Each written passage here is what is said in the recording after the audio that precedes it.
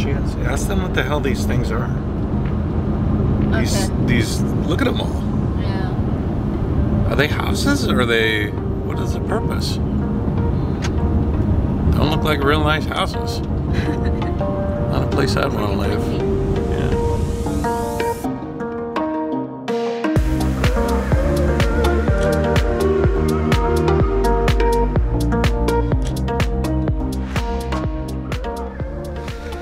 The legend of the Monkey King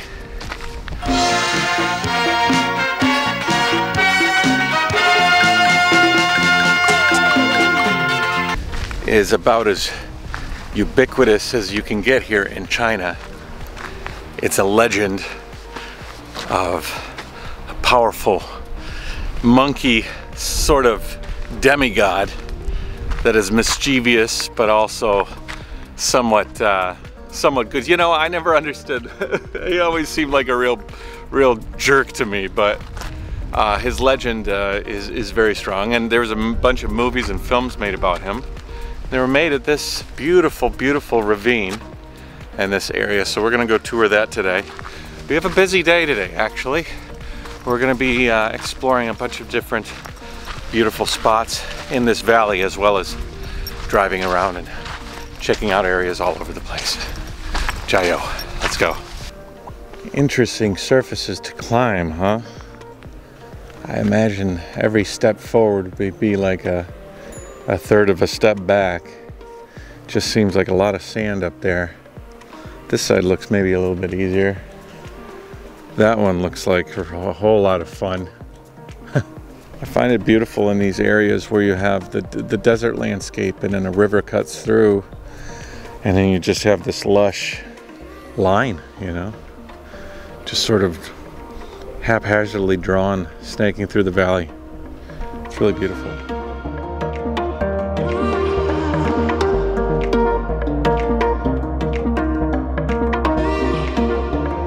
So Xinjiang, yeah. So this place is like because the Monkey King is like a legend, right? Like an actual, it's not just a story in a movie, it's like a legend, right? But Tang Song was real. There were actually a monk went all the way to the west to get all the scriptures from the west. India, I think. I'm not sure about this factual part, but the monk was real during Tang Dynasty. Of course, then there's a literature. Add some like the monkey, the pig, and another monster from the ocean, from the river. So all of them, like Tang Song is their master, ride the horse. So they lead all their way to the west to get the scriptures, and all the way they have to finish countless challenges. 81 challenges. So, and one of the important stop is here, Huoyan Shan. Here, guys, we are in Huoyan Shan. All Chinese know this name. I'm sure. Even I know this movie. You know, this story. Yeah. So, like for people like my generation, when we were kids, we watched this TV series, Monkey King: Journey to the West. There's an iconic scene just shot on that mountain. So all of them are walking on the mountain in the desert all the way to the west to get the scriptures. It's here, guys. Our childhood. And then what else? So you have the walking bit here, and then is there like, because I know the movie takes place. Yeah, this part was, they filmed that scene here, but this mountain, Huoyan Shan, is also an iconic stop in the literature, also in the movie, because Huoyan Shan was on fire. It's so hot, it was on fire. So the Monkey King has to, one of the challenges, he has to put out the fire. So, but nothing, there's no water, there's nothing can really put out the fire. He pees on it. No. Does he pee on it? No, there's only a magic fan. Okay. Magic fan can put out the fire. Okay. So it's from another fairy. So he borrowed this pipa. I might remember this, right? So he's borrowing this fan to put out the fire. Okay. So it's like, this is Huoyan Shan is an important place in the literature, in the movie. Okay. I always thought he was a bit of a he's a trickster, you know, that monkey. I thought he'd pee on a fire and put it out. Yeah, he's kind of that seems like the kind of thing Monkey King, in my impression of Monkey King, would do. Always laughing and giggling and jumping around, moving, you know. Cool.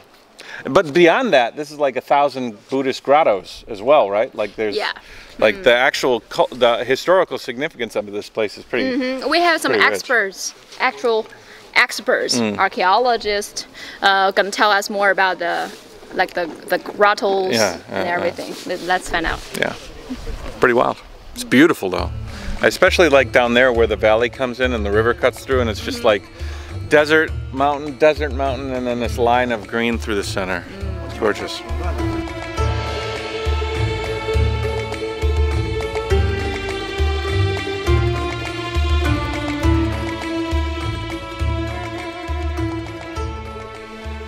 Now I've been to Dunhuang, and Dunhuang has the famous Mogao grottos. There's a series of 700 plus grottos. Grottos are basically just caverns dug into the surface of stone, a lot like this like sort of, well, I don't know if it can be done in different types of stone. I'm sure it can be, but the ones in Dunhuang and the ones here I think are going to be very similar. Carved into desert landscape walls. And then the ones in Dunhuang each tell a story of whoever carved it. And oftentimes the people that carved it were wealthy, were influential, and so they kind of imparted their culture, their knowledge, their personal experiences onto the walls of the grottos. And the Dunhuang Mogao grottos, I mean, they were each like their own amazing museum in themselves. Each decorated with ornate inks and colors and designs, and sometimes they had gold, you know, in the area. I mean, just gold inlays, you know. But some of the grottos had been pillaged, and so the gold and some of the more valuable components had been stripped away, and nowadays they're very serious about it. They won't even allow you to take pictures on the inside under most circumstances. But let's see what these ones look like. How's it going? Good. Is it warm? Burning. Do you need a fan? Fan. The Monkey King, didn't he bring a fan here? Cool it off? Wasn't that the legend? But I need your crazy fans. Did you watch the Monkey King when you were a kid? Sure, Journey to the West. Yeah. Yeah, that's like the I'm trying to It's like find the out. Transformers of Harry Potter. Harry Potter. Harry Potter, yeah. Each one of the grottos here are numbered, so this is 26. And this one must connect to the 26th. From the 11th and 12th century.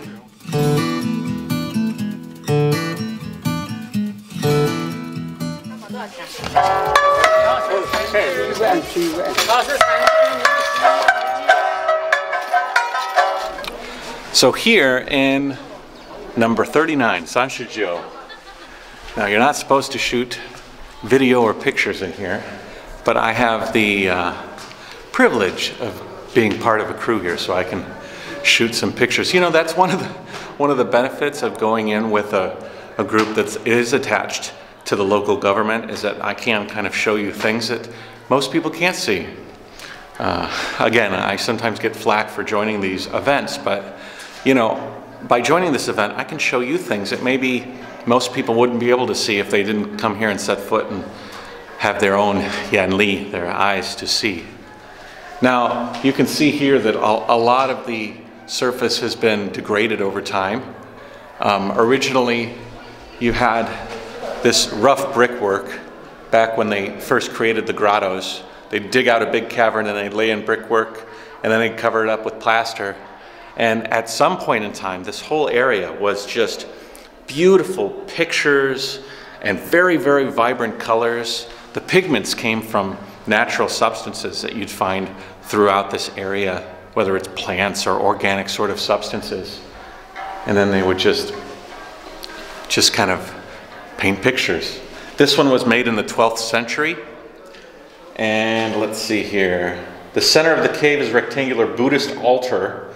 Thousands of Buddhas are painted on the top wall. Original Guanyin statue on the main wall has been damaged.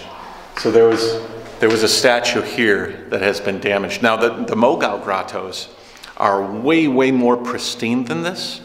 And so the original artistry has been faded, but it's still very visible. And the original structures, like, so there was a statue here at one point in time. People would come in here in the 12th century and just, you know, I mean, could you imagine? Can you imagine scaffolding here and people actually up there painting the walls based on, you know, ideas and thoughts and their own religion and their own culture, and they're trying to impart it into the walls of this grotto. I mean, I wonder if they ever thought that, you know, 1,000 years later, just about, you'd have some American guy, Huoyan, walking through appreciating the remnants of the designs that used to paint these walls. Pretty wild. Even you could see why they don't let people just go haphazardly recording or hanging out here. People scratching their names and graffiti into the surface. Here's a, I don't know, is that a Buddhist swastika or is that a, and on the back wall you can see almost like a pine cone-ish structure. And then the Buddha was probably right around here in the center, featured. Gone. Erased from history. So basically, well, you know, Xinjiang is the kind of the place that has multiple religions. Multiple religions came here, spread it to other parts of China, or from China to other parts of the world. So actually Buddhism came 1,000 years earlier than Islam in this region. Wow. And this place, Turpan, is a perfect place with all these relics, historical proof to show you Buddhism were actually here long, long ago. Yeah. So there are currently, this is called a Bezeklik, 1,000 Buddha caves. Yeah. Now all experts dug out around 80 different caves, and they all come from different dynasties. The longest one dated back to Nanbei Chao, South-North dynasty, and that's around the year 400. That's the year 400, the longest one. They also found caves from Tang Dynasty, Song Dynasty, but Buddhism reached to a peak during Song Dynasty. I think they assume around 1,000 different caves, but a lot of caves were destroyed. You know, the landscapes in the history. There's one cave I just went to around the year 1905. The armies from Germany, France, Japan, they all came to China in the name of investigation or adventure. So they find out this place.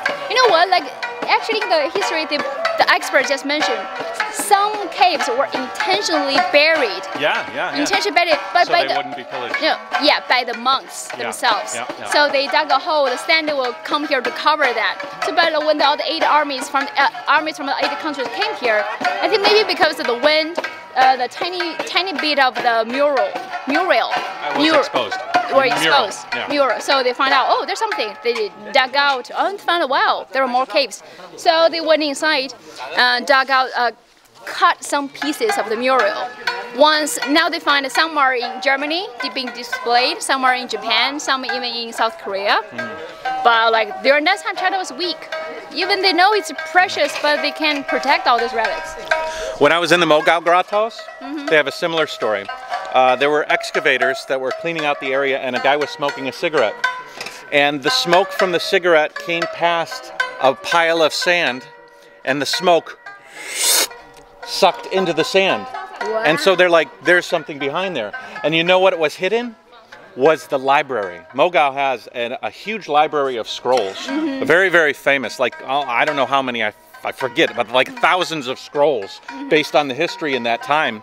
And that was the hidden one. And so the guy found it by smoking a cigarette, and the smoke from his cigarette like was affected by the air flowing in and out of that grotto. So it's pretty interesting. I'll show you some cave. We just find out some interesting things.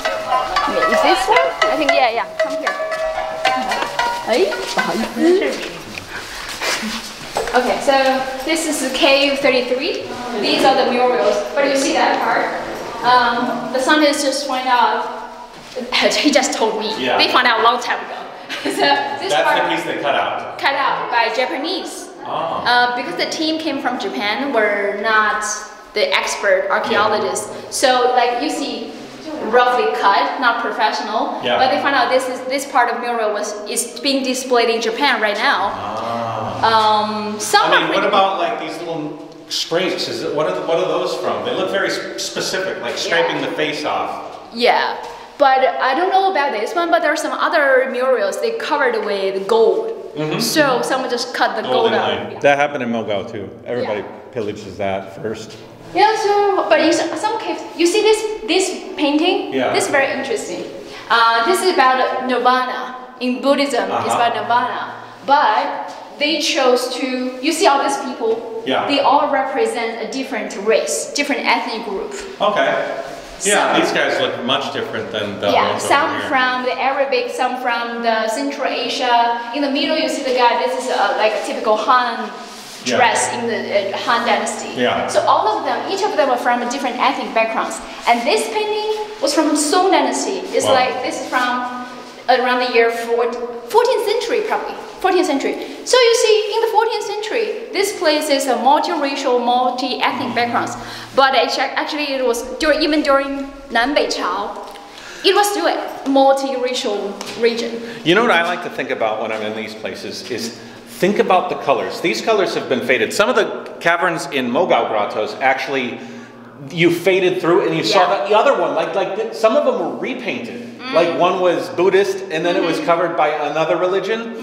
Hindu was very popular in the Mogao area, but like the colors here, that green that you could just see faded was like, boom, you know, like super, super beautiful green. And all of these colors, it's kind of sad, but it's also kind of like interesting, you know. Like, but it's quite important for all the experts here because through all these caves from different dynasties, they find the evolution of painting styles. Yeah.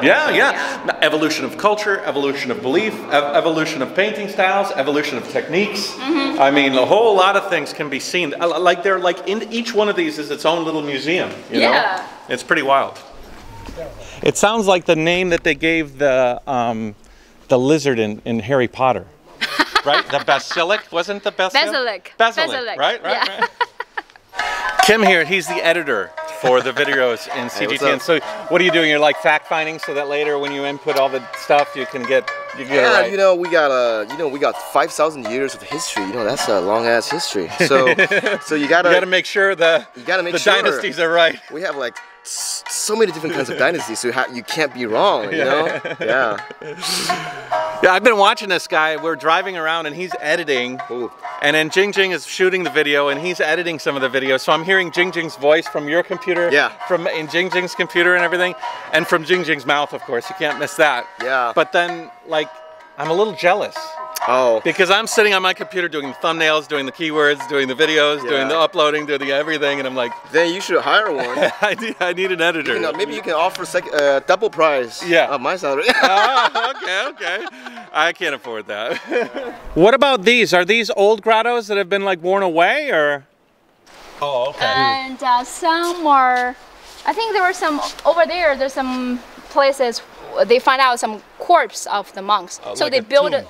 Like tomb? But like they built their own tomb. I think he built it while he was alive. Wow. But he's like, oh, okay, this is gonna be my grave. I'm not that proactive. So now we've talked a little bit about Wukong, the Monkey King. We have seen where those famous movie scenes were shot. We looked at some of the grottos here. Next up, we're gonna go to the Fire Mountain. I'm not 100% sure where it is, but I'm pretty sure I know where it got its name from. Like I said, this area does remind me of like Vegas. Some of the deserts around there. We had a place called, well, we still have a place called Red Rock. And the rocks are red, very similar colors to this. Beautiful. This is the 16th grotto. And not much is left, actually. It's kind of sad. There was a reclining Buddha here.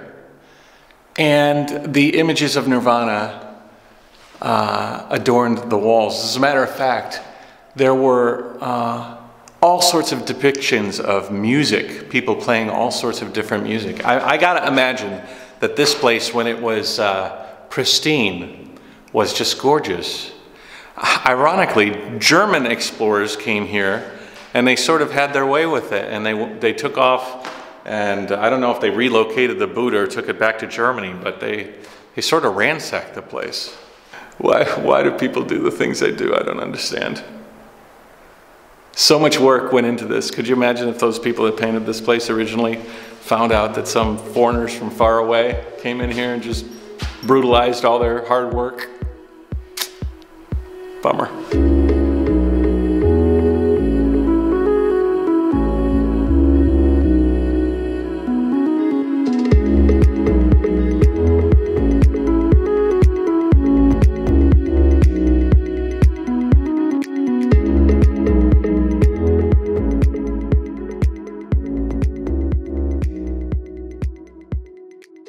So one of the stories in Bajiao, which is like Journey West, is the Monkey King is tasked. The Monkey King finds the fan, or the woman finds the fan. He stole the fan from the woman, and then behind me is Fire Mountain. You look at it, you could see that it looks a lot like flames, and he used the fan to cool the flames.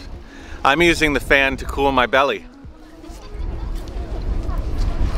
and it's working quite well.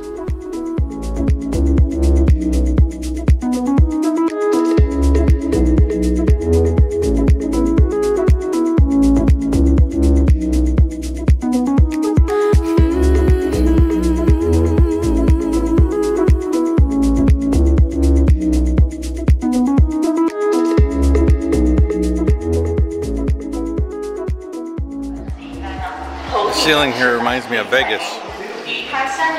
The Venetian. Actually, at the Venetian, there are times where it will rain. It'll make thunderstorm sounds, and the clouds will darken, and it will rain inside the Venetian Mall. Pretty cool. So this guy, Lin Zexu, he's really famous in Chinese history. He's a rock star. But because he dug wells? Right? I forgot what he did. He's just a rock star. Don't worry about what he did. It doesn't matter. It does matter. What did he do? You don't even so know. he did a lot of great stuff. Did a lot of good stuff. He was good just stuff. a great guy. Charity. He's the kind of guy who wants to sit at the bar and save dog and cats. Yeah. It's more like a dog person, you know.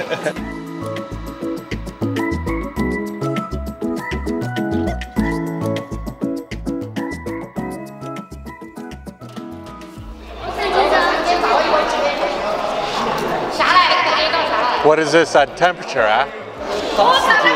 So it's 60, 65? Is that what it's saying? So this is a thermometer. Right now on this plate here, it's 65 degrees. Woo! Woo! Warm. You see the three flags? Yeah. That's the altitude 0. Oh, that's 0. That's sea level. Sea level. So right now we're currently like below under 0. sea level. Under sea level. Yeah. There's the evil monsters. They look like they enjoy their job. Oh, that like directs the heat, maybe? No. So regularly they will, if the temperature is high enough, they will put the egg in here to cook. Because today it's not that hot enough, so it's cool here. Oh, that's sand. 真的. Yeah. Okay. 现在不是. 现在不是. 现在不是. 7月份是. So when it gets really, really hot, they take the sand from under this tarp and they put it in those metal brackets there, those metal forms, and then it gets so hot you can cook eggs. Right now, it's not so hot. In the history, bands of monsters roam the mountainsides, causing a ruckus. So that these the very authentic actors are the monsters running through the area. Hey!